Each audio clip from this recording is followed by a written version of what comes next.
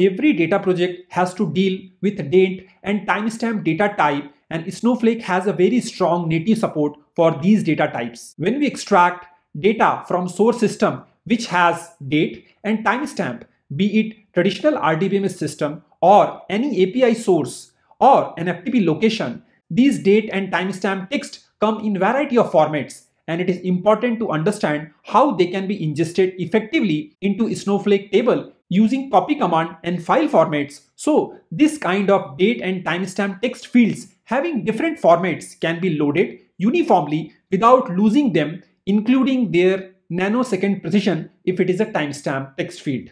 So this chapter of data loading will help you to answer a couple of questions like how to identify data loading strategy to handle different date and time format text, how to manage date and time data type if files are partitioned and having different date and time format in each individual partition files, impact of warehouse performance and nanosecond precision with timestamp data type, upper and lower bound for date values in Snowflake and other limitation related to date and timestamp. So if you are not confident and fully aware about these questions and scenarios, stick until the end of this video and we will demonstrate how to handle different date and time format in Snowflake, especially while loading the data. And by the end of this video, you would be able to answer and understand the different strategies which will help you in your development activities. So stick until the end of this video. Welcome back to my channel Data Engineering Simplified, and to this how to load data into Snowflake series for true data professionals like you. I am assuming that you already have SnowSQL CLI installed, else you would not be able to practice all the exercise done in this video. You can download all the files and SQL script from my website. Refer the link below in the description section. In chapter 10, we will practice interesting things about date and timestamp text handling, including timestamp nanosecond behavior, storage and load performance, and many more topics listed in this tree map using Snowflake free trial edition. There are a lot of exciting features to be learned about data loading, be it CSV or other file format into Snowflake. And this playlist has already covered many important and practical use cases, and I hope they are helping you in your day-to-day data development activities. Feel free to subscribe to this channel so you would be notified when new videos are published. Before we start practicing using Snowsight Web UI, here are the tables and file format structure which we are going to use. We will load data into booking table which has just 5 columns to validate date, time, date time, and timestamp data type behavior with CSV file loading. We will use customer table which has around 15 columns, and we have been using this structure for all our previous data loading videos, and will be used to load 1 million plus record to see how timestamp precision impact the performance of a virtual warehouse. The structure of standard file format to load the CSV data while running copy command and use some data and timestamp parameters to accommodate different date time format, which is available in your source file. You can download all the DDLs script from my website. The link is given below. So let's start. I am in my Snowsight Web UI, and let's start with a table called bookings. It has total 5 columns to accommodate different data types like date, time, and timestamp. Date time and timestamps are exactly the same object. However, for demonstration purpose, I have used 2 different data types. Bookings table is created successfully. Now let's create a file format called CSV_FF with standard parameter. No additional parameter with respect to date and time is specified here. And let's see how the default file format works when we load the CSV data. So CSV_FF file format created successfully. Now let's use this NoSQL CLI to run and load the sample CSV file by executing this put command. Let's go to VS Code to review the file and run the put command. So this is my sample CSV file which has only 5 records, and you can see it has date time, and timestamp. Let's run the put command and see the result. So my first sample CSV file loaded successfully to the user stage. Let's go back to Snowsight. Let me list the user stage. The booking standard CSV file is loaded So let's run the copy command to copy the data into the booking tables.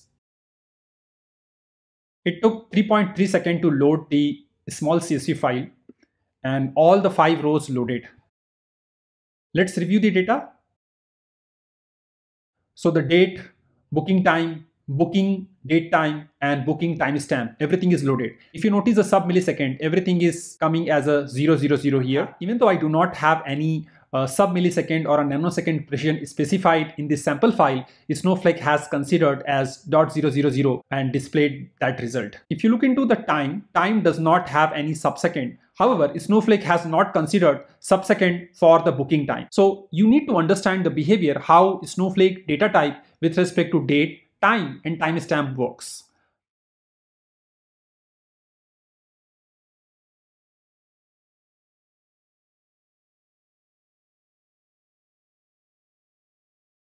Now we'll try to understand the upper and lower bound when it comes to the date in the second part of this video. Let's open a new worksheet.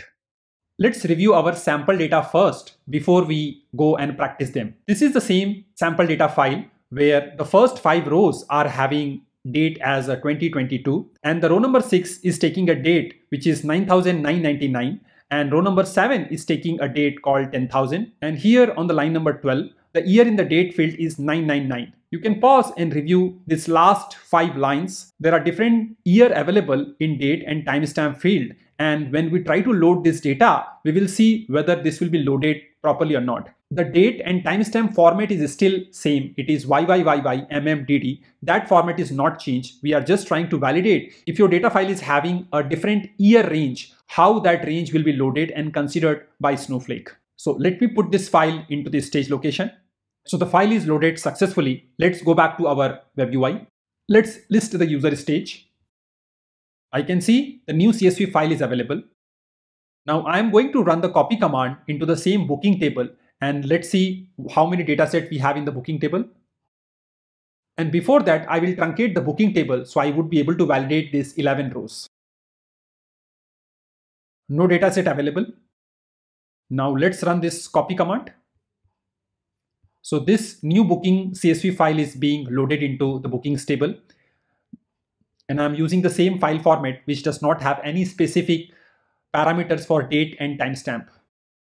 So the file is processed, but status says data loaded partially. So total 11 rows parsed, only 8 of them are loaded and there are 3 errors. Let me copy the query ID. And let's see what has gone wrong. And again, if you have not seen my validation video chapter 8 in this playlist, I would request you to go and watch if you do not understand how to validate data before and after loading. Let me run this validate command. It clearly says timestamp is not recognized. In Snowflake, if you have given 10,000 as an year, it would not process that data. Let's review the data in the bookings table. So line number 8, line number 9 and line number 10, these 3 rows are not processed. Let's see what's wrong there. So line number 8 is having 10,000 as an year for a date time and timestamp. Line number 9 also has 10,000 as a timestamp and line number 10 has a 10,000 as a date. However, timestamp has 9,999. If 9,999 is the upper bound for your year and you can go down to any year like 9999. Let's check the booking table. And if you pay attention to the row number 10, the year field in the date has been processed successfully. The year field 10,000 is not processed for a timestamp. Okay, and this is what my observation. As per the Snowflake documentation, 1582 to 9,999 are the years which it can insert. When I executed my copy command, I could manage to insert 10,000 as an year in the date field. However, I could not manage to insert 10,000 when it is a timestamp. Probably Snowflake is not able to hold that range in the timestamp or date time. It can hold that number in your date value. So you can make sure that when you are loading your data, consider these boundaries.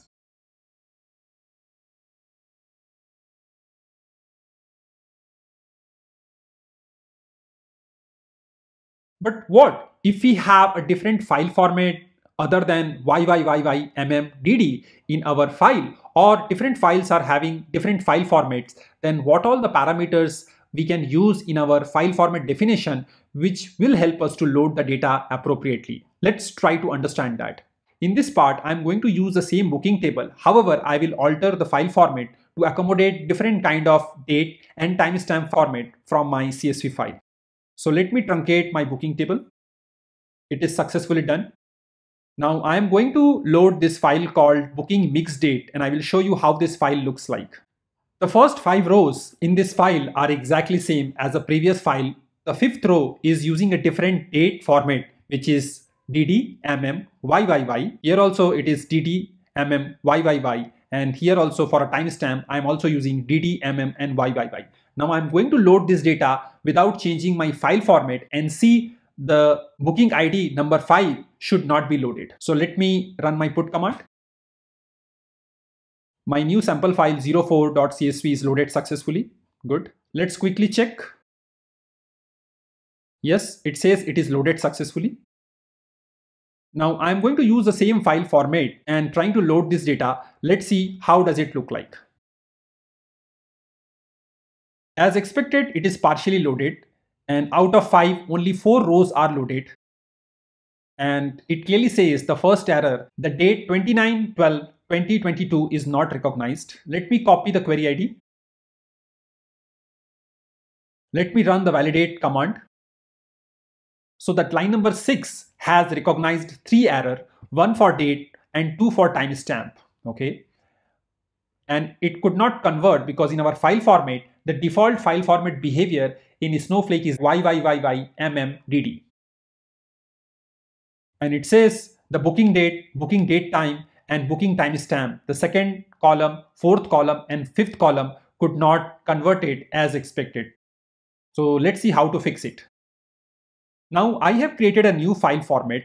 In this file format, I am going to use the date as dd mm yyyy, and timestamp is that again dd mm yyyy. And if you look into the time part, which is hh24 miss, and fraction is up to 9 precisions. So let's create this file format.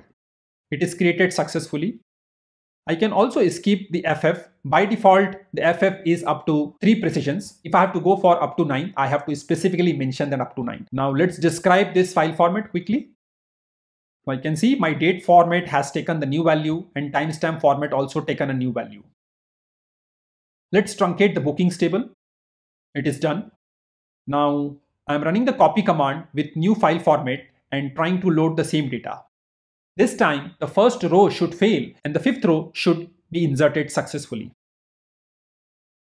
Yeah, again as expected. Out of 5, only 1 row loaded. And again it is saying the date is not recognized because I am using a different file format. Let me copy the query ID. Let's run the validate command. And here it is clearly saying in each row, the line number 2 could not recognize the date timestamp, and the same error for all other row from ID 1 to ID 5. These parameters helps you to define the date format and time format as per your data file, and then Snowflake will convert appropriately and load your data without any error.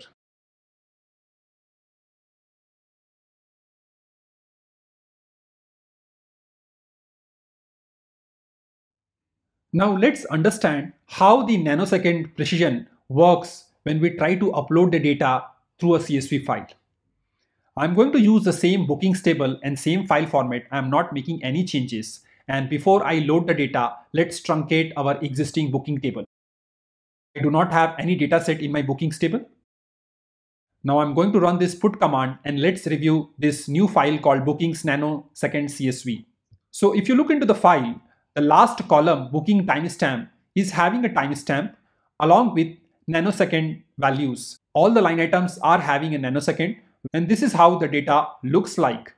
And if I go to my previous file, this was not having a nanosecond. Okay, and let's see how does it behave when we try to load the data into Snowflake. Let me load this CSV file using put command. So my data is loaded successfully into user stage. Let's go back to Snow site. Let's see if data is loaded or not.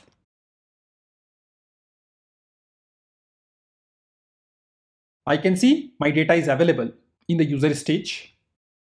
I'm going to run the same copy command. Nothing is specific. It is inserting the data into the booking tables from this CSV file. and it says all the 5 rows loaded successfully without any issue. Let's see how the table looks like. So when I look into the booking timestamp, it just shows the first 3 numbers. It does not show all of them. So at this stage, we are not sure whether data is loaded properly or Snowflake has truncated while running the copy command. Actually, the data is loaded. So Snowflake has a session level parameter which needs to be altered, and you have to specify the format. So by default, it is FF3. But if I have to see all the fraction values, I have to make it 9, and I have to set that no time zone out format equals to this value. Let me run this. Let's rerun the booking table. And now I can see in the booking timestamp, all the dataset is visible properly. It means my dataset has been loaded successfully and I have not lost any dataset. Snowflake only gives precisions for timestamp up to 9, not beyond that. So if you have a requirement where you have to load the data in the nanosecond, Snowflake clearly support without any specific file format configuration.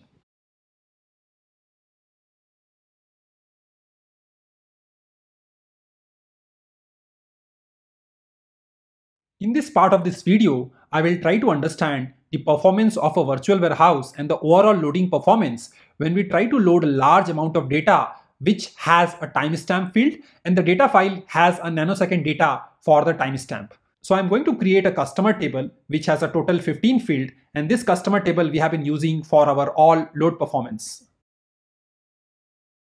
Since I'm going to load a large amount of data, I am creating a new file format, and this file format is called CSV gzip ff, and the date format in the file format is YYYMMDD, and timestamp format is also YYYMMDD followed by millisecond. Let's create this file format. Let's check how our file looks like before we run the copy command. So this is my customer CSV file which has close to 500k record. I have a couple of such files, and let's load them first. So this is my put command. I am taking all the gzip file, placing them into the user location. I am using total 50 parallel thread so I can speed up the overall loading. Let me fast forward. It may take a while. So I can see from 01 to 05, 5 customer files are loaded, close to 20 to 22 MB each of them. And each of them are having around 500k. So it should be able to load close to 2 to 2.5 million rows when the copy command is executed.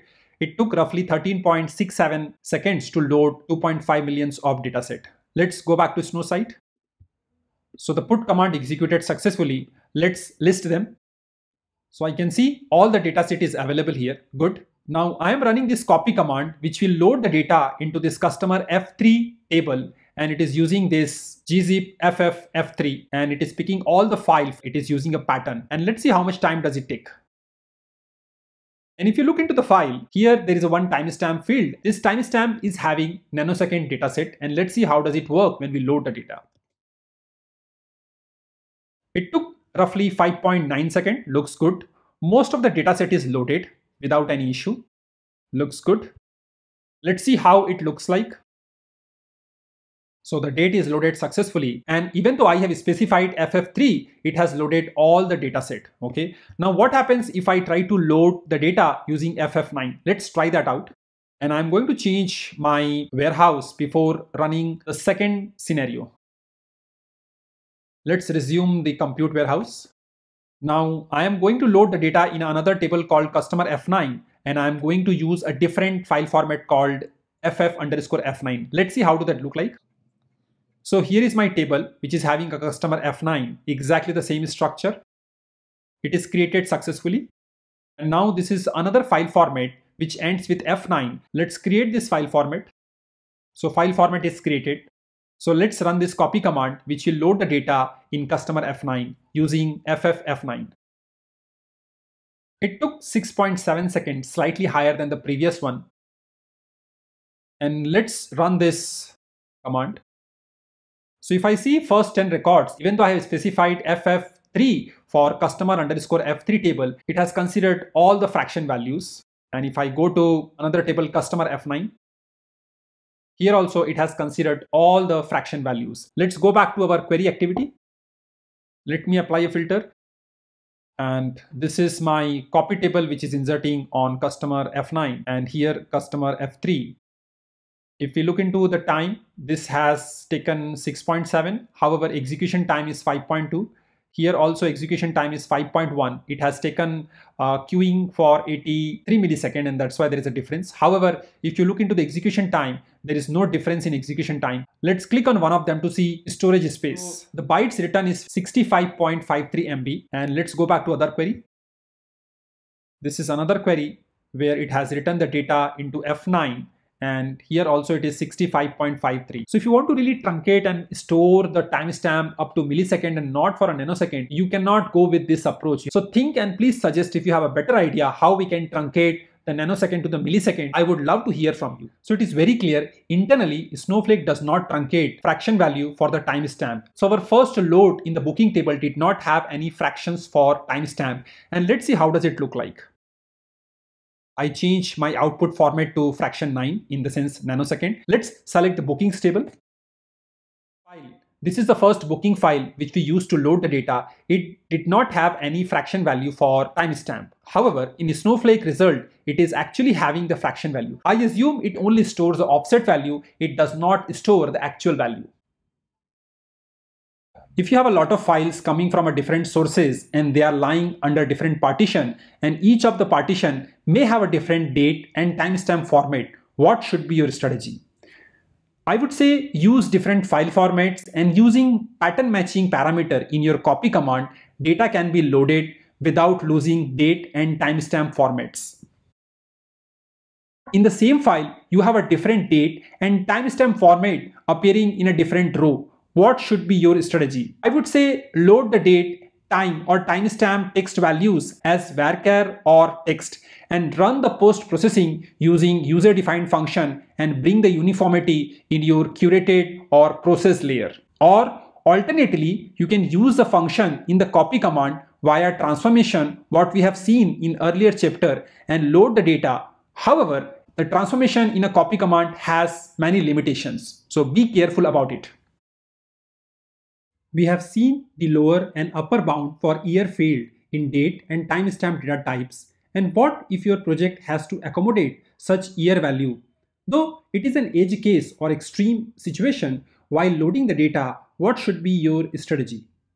If you have any such year value which cannot be accommodated by Snowflake date and timestamp data type, it has to be stored as a string or a text and should be processed during query execution time. And that's how we will try to solve this problem.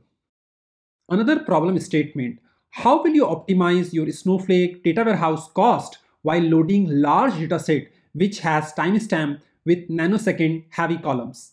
Or does it really matter at all? With our simulation of 2.5 million rows which had one timestamp column, we did not see any big difference in the performance. Maybe if we are loading billions of records and there are a lot of timestamp which supports nanosecond precision, there could be some difference. As Snowflake suggests, try those use cases. According to your result, you try to optimize. Don't optimize at the first go. Before we proceed further, I would like to share something with you. Snowflake Cloud Data Warehouse is the future. It is such a powerful platform with great features that it will eventually replace many legacy data platforms. I have been adding simple and real-life scenario-based videos and playlists, so we all can learn together. You don't need to buy any expensive courses. All my contents are freely available in this channel. My channel audience really enjoys them. And yes, your success and your feedback really matters to me, so don't hesitate to share your feedback and your comment. We have seen and learned a lot in this playlist. What we haven't seen so far: data loading best practices, do's and don'ts, especially when it comes to CSV data files, and many more interesting topics. And they all are covered in other video available in this playlist. So continue to follow this channel, and if you think this channel content is helping you by any means, do me a favor by subscribing to this channel. Thank you for listening so patiently. Keep learning and keep growing.